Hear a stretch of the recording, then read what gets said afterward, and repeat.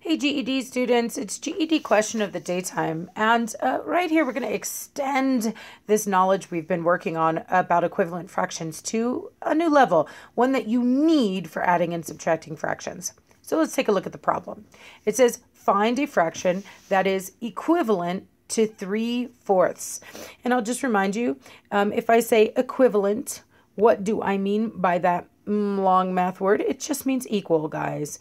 Equal. So I'm asking you to find a fraction that is equal to 3/4. It has the same basic relationship as 3/4, and it has a denominator of 20. Now, students freak out about this. There's actually a lot of different ways to do this, but my problem with you guys in fractions is that you memorize without ever understanding. You're like, I'll memorize these steps and those steps and these steps and those steps and this steps and flip it and keep it and common denominator, and all the steps get mushed into your head in one big jumble, and you mix them all up on the test. You do one thing when you should be doing another, and when you're adding, you're making like you're multiplying, and when you're multiplying, you're making like you're adding, and you don't know when to reduce and when to not reduce, and you lose your minds.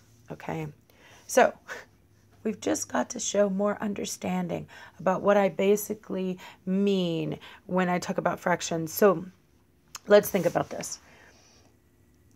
A fraction is not its individual numbers. This fraction is not 3 and 4, like 3 and 4 are two separate numbers.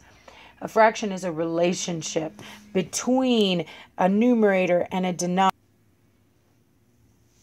So what we're looking for here, if we say that we want to find a fraction that is equivalent to 3/4 and has a denominator of 20, is something that has 20 things on the bottom but retains that basic relationship of 3 to 4. So let me show you what I mean. For every 3 on top, we'll have 4 on the bottom of our fraction. For every 3 in the numerator, we'll have 4 in the denominator. Now, I want to maintain that exact same relationship, but get all the way to a denominator of 20, meaning, let's try another 3 on the top, 4 on the bottom. So if I look at this relationship, now I have a total of 6 dots on top, 8 dots on the bottom. It retains this relationship of 3 to 4, but we've got to keep going because we said we wanted 20 dots on the bottom. So let's think about it. And I'm going in groups of 4. 4, 8, 12. Now I have 16 dots, 13, 14, 15, 16. Now I have 20 dots. I have 20 dots on the bottom, but I've got to retain that relationship of 3 to 4. For every 4 dots on the bottom, I need 3 on the top. So there was that one group of 3 to 4, another group of 3 to 4. Let's get 3 up here to keep this group of 3 to 4 in the same relationship, that group of 3 to 4 in the same relationship, and that group of 3 to 4 in the same relationship.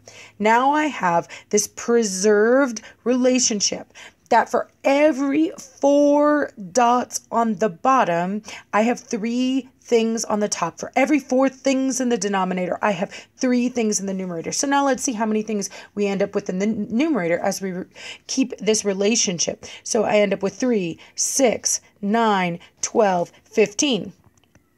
Now you might be thinking, Kate, that's all well and good, but I can't be drawing dots all over my paper every time I go to find equivalent fractions. And you're right, you can't. But what you can think of is how many groups of 4 were there in 20. I had to have 5 groups. I had to take 4 and multiply it by 5. I needed 5 groups of 4 to make 20. And since we're going to preserve that relationship, we're going to have the same number of groups on the top that we had on the bottom. So I could multiply the top by the exact same number times 5 up top. So if I have 5 groups of 4 on the bottom, I'll make sure I have 5 groups of 3 on the top. I'll multiply the top and bottom by the same number. So that's an easy way to see. Multiply the top and bottom by the same number. And of course, 3/4 is equivalent to 15 over 20. And you might be saying, how could these two things be equal, Kate? How could they be equal when I did some math on that? Think about what you did there.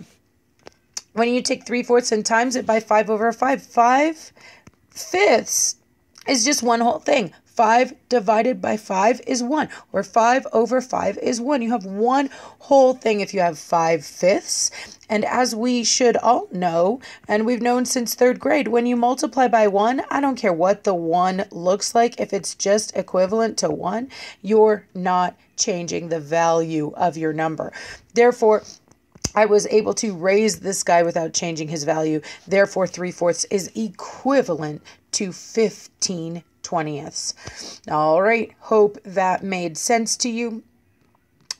Tune in for more tricks with fractions in the coming days. If you have any questions about this or any other GED math topic, be sure to drop it in the comments. I'll do my very best to answer it.